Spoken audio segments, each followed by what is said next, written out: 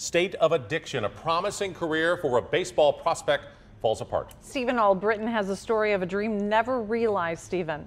He expected greatness in his future, to live a lifelong dream playing Major League Baseball, but it was all derailed in part because of his addiction.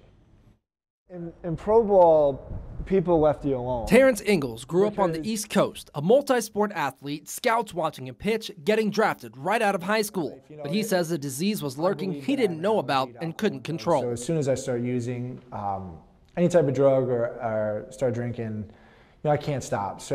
But I was able to function my whole life. A few years into his career in the minor leagues, a car accident pushed him to Vicodin, Xanax, and eventually heroin. A back injury ended his career. That feeling, that weight of trying to be the best and doing well, I couldn't fulfill that. There was nothing there. Going home to his family, it's hard to help somebody who won't help themselves. It got worse. Finally, my sister said, don't come here anymore. I don't want my kids to see you anymore.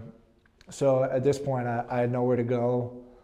The people that I cared about, didn't want to deal with me anymore. So that I could get away with it. He made the decision to get help. I don't necessarily think I walked into treatment because I wanted to get sober.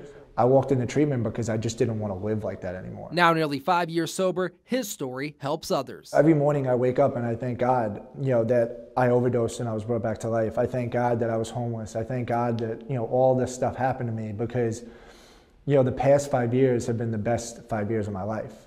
If I can do it, anybody else can do it.